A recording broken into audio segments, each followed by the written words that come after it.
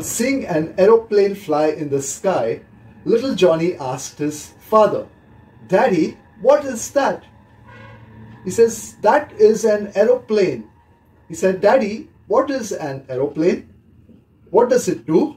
And Daddy explained, saying that people sit in an aeroplane and fly from one place to another. Johnny fell into a deep thought, and Daddy asked him, "What happened, Johnny?" He said, "But Daddy, how do the people climb to that great height? Do they have to bring such a big ladder?" And Daddy laughed and said, "No, Sonny, the plane comes down to the people. They don't have to climb to that height." We could not reach the perfection that God demanded of us. So God came down to us, and that is precisely what Christmas is all about. Christmas is of the mighty God becoming a little baby in order to save us from our sins. Pause a while and ask yourself, how many of the four Gospels carry the Christmas story of Jesus? The story of his conception, his birth, and his childhood days. Yes, there are only two Gospels which speak about the conception, birth, and the boyhood of Jesus. And they are the Gospels according to Saint Matthew and the Gospel according to Saint Luke. The first two chapters of Matthew's Gospel and the first two chapters of Luke's Gospel were added lastly to the entire collection of the life story of Jesus. Matthew wrote it as a sort of a trailer, just as a movie has a trailer which announces the main sequences. The trailer has to be very catchy, otherwise people will not come for the movie. So Matthew had the gospel, the main themes that he would later develop, he put all those in a nutshell and he put it at the start. The same with Luke. It's like an overture. Before a musical composition is developed or is sounded, the musician plays the overture. That is, he plays certain key themes that he will later develop in his entire musical composition. So the infancy narratives, the first two chapters of the first two chapters of Matthew's Gospel and the first two chapters of Luke's Gospel together make up the infancy narrative. In this module, we are going to reflect on the story of Jesus, his birth and his childhood as recorded in the Gospels according to Saint Matthew and Saint Luke. The first chapter of Matthew's Gospel and the first chapter of Luke's Gospel mentions the story of Jesus' birth, how his birth came about. The second chapter of both these Gospels mentions the response of the people to this good news of Jesus' birth.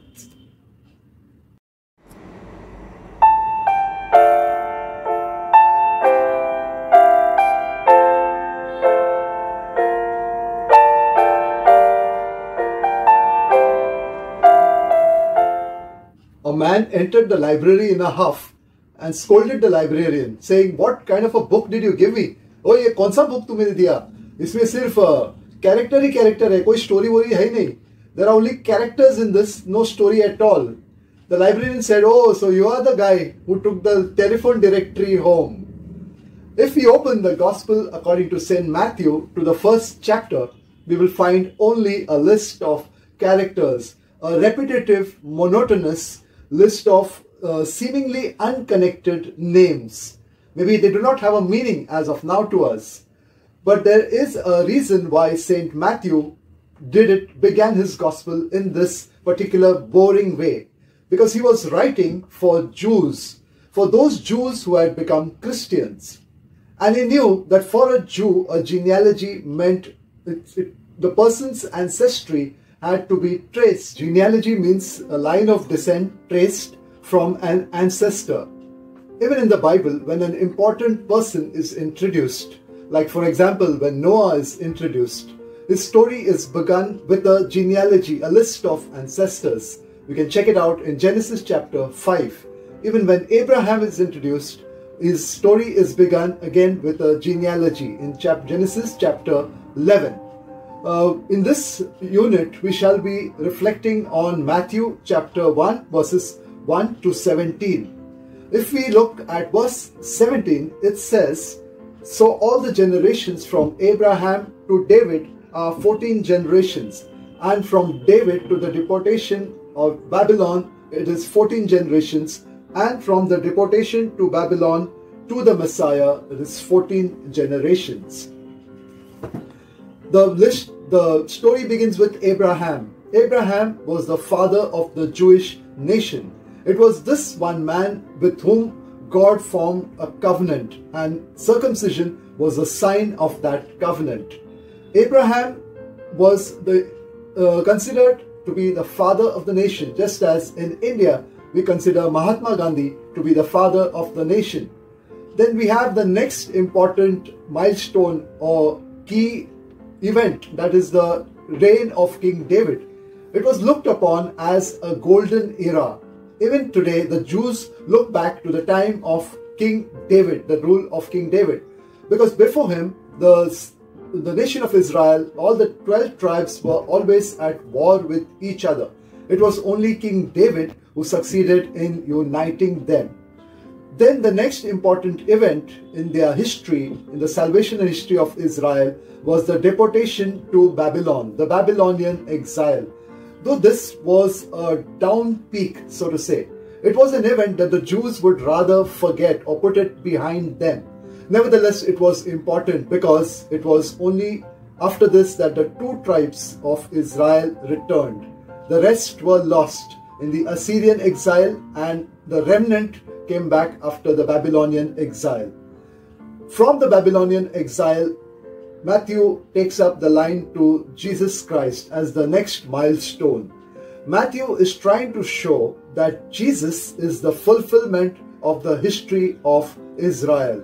The coming of Jesus Christ, Jesus the Messiah, Christ, the Christos in Greek, which means the anointed one of God. Matthew is trying to tell the Jews, those Jewish Christians who had been excommunicated because of their faith, because of believing in Jesus. Matthew is trying to reassure them that by believing in Jesus, you have received the fulfillment of the promises made to the nation of Israel. The entire history of the nation of Israel has been under the watchful guidance of God. It has been in God's perfect plan of salvation, and the climax of this history of Israel is the coming of the Messiah, Jesus Christ. Another important characteristic, what is so different about this genealogy that Matthew begins his gospel with? The first reason he does it is to show that Jesus' ancestry can be traced right up to Abraham. He wants to show his people that Jesus is a pure-blooded Jew, a Pakka Jew, so to say. And you find this verse, this word number 14 mentioned 3 times, as we just read. 14 generations. Why 14? It was an artificial arrangement of 14 generations into 3. That is a total of 42 generations. An artificial arrangement, it was a mnemonic, that is a memory device in those days when writing material was not available. So the people had to memorize those lists of names and many of the things.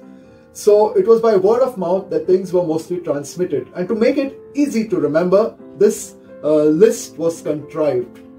Most of it is history, but a few names have been duplicated or have been added. But the main purpose, the reason this number 14, in Hebrew, every letter had a numeric value. Now if you see the word David, the name David, in Hebrew, they do not have the vowels. They drop the vowels and only hold on the consonants. Like if we spell D-A-V-I-D in English, in Hebrew you will write only D, V and D. The number D has a numeric value of 4 and the letter V has a numeric value of 6. So we add 4 plus 6 plus 4, that is D plus V plus D, and it sums up to 14. So Matthew is trying to show again by this number, this set of 14 generations, that Jesus is the fulfillment. Jesus is the expected son of David, the one whom the entire nation of Israel has been expecting and ardently longing for. What else is special about Matthew's genealogy? In Matthew's genealogy, you will find the list of 5 women. Oh, women are mentioned, so what's so special? Yes, Jewish genealogies never mention the name of women because it was a patriarchal society, and among them, they believed that a woman was a second-class citizen with no rights of her own. A woman was considered to be a Jew only because she was married to a man who was circumcised. She was married to a man who was a Jew and who was circumcised, and that's why she belonged to the people of God. It was Jesus who changed all this. He said that there is no difference. Baptism for male as well as female. We can recall what St. Paul said in the letter to the Galatians, chapter 3, verse 28. So now there is no difference between male and female, between Jew and Gentile, between slaves and free men. We are all one in Christ Jesus. So Matthew is bringing down the barrier that was erected between male and female. He's in a way showing that Jesus Christ made male and female one. He brought down the dividing barrier through Jesus. And that's why these 5 women, the names of these 5 women are mentioned. Also, the reason their names are mentioned is because they played an initiative. They showed initiative. And hence their names are included in the family tree of Jesus.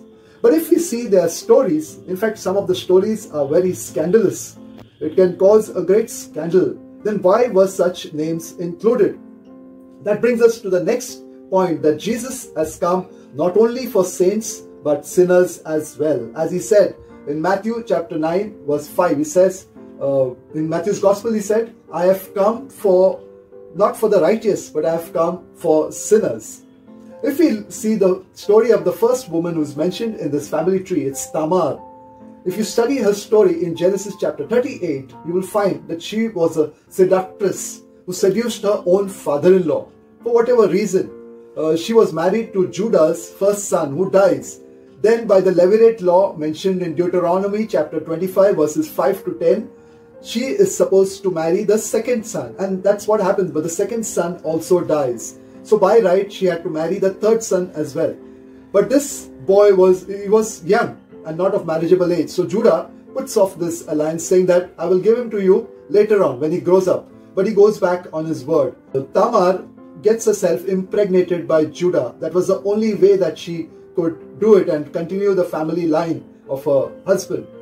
But yet her name is included because this is precisely the meaning of Jesus' coming. He has come for saints as well as sinners. Sometimes we think we need to help God accomplish His plan. But the beauty of this genealogy is that it shows us that God's plan cannot be thwarted. It could be delayed, but God's plan can never be put off. It will finally reach its accomplishment. The next woman we have here mentioned is Rahab, who was also a prostitute, but she showed initiative when she helped the spies sent by Joshua in the land before the conquest of the city of Jericho, and she helps them and saves their lives.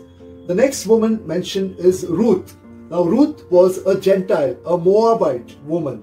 Now there was a law in Deuteronomy chapter 23 verse 3 which says that no Ammonite or Moabite can be included in the Lord's assembly even up to the 10th generation. This rule is now again being broken. This barrier is being broken, and that is what Matthew emphasizes. The next point, as I said, what St. Paul said in Galatians 3:28, there is no difference between Jew and Gentile, for both are one in Christ Jesus. So we have Rahab mentioned, we have Ruth mentioned, we also have Bathsheba, though she is not mentioned by name. She is mentioned as the wife of Uriah. Uriah was a Hittite. So we have these Gentiles mentioned in the family tree of Jesus, showing that Jesus has come to break the barrier between Jew and Gentile, between slave and free man, between man and woman, and also between saint and sinner. We have the last woman mentioned, who is Mary. Mary was immaculately conceived, and it was by virtue of the merits of Jesus' death, on the salvific merits of Jesus' death and resurrection, that was applied to her in anticipation.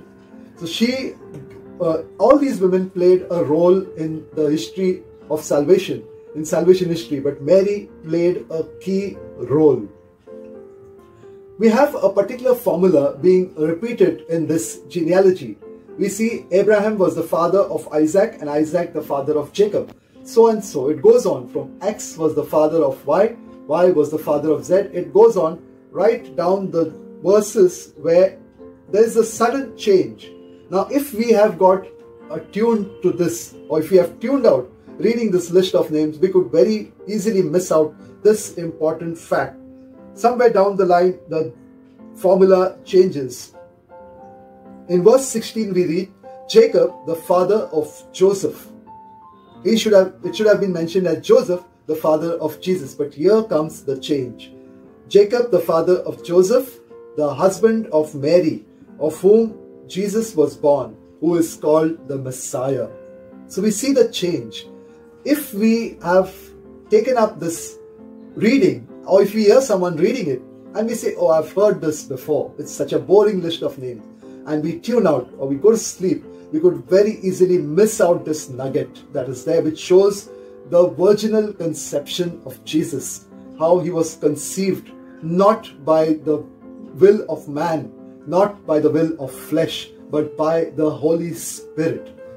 So we see, as we come to the conclusion of this unit, we remember the main points, that Jesus has come for Jew and Gentile. He brings down the barrier that was erected between Jew and Gentile, the barrier which was erected between male and female, the barrier between saint and sinner, between free man and a slave. So Jesus has come to unite us all under his banner. He brings us all together in himself to the Father. There is one last point. There are 7 generations. There are each set of 7 into 6 generation. If you factorize 42, it comes out to be 7 into 6 is equal to 7 6 are 42. But there is a 7th generation, a 7th set of generation which Jesus inaugurates. Now 7 stood in Israel for perfection. The number 7 stood for perfection. So Jesus inaugurates the perfect generation. Let us bring all our ancestors before Jesus. If we inherit something, some sicknesses or diseases through the genealogy, through the family tree, this can be cut off. We can link our bloodlines to the royal bloodlines of Jesus.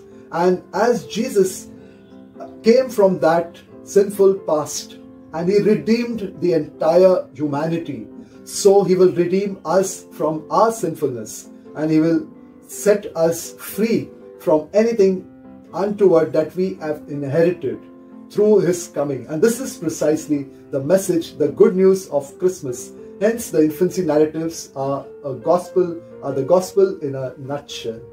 Thank you.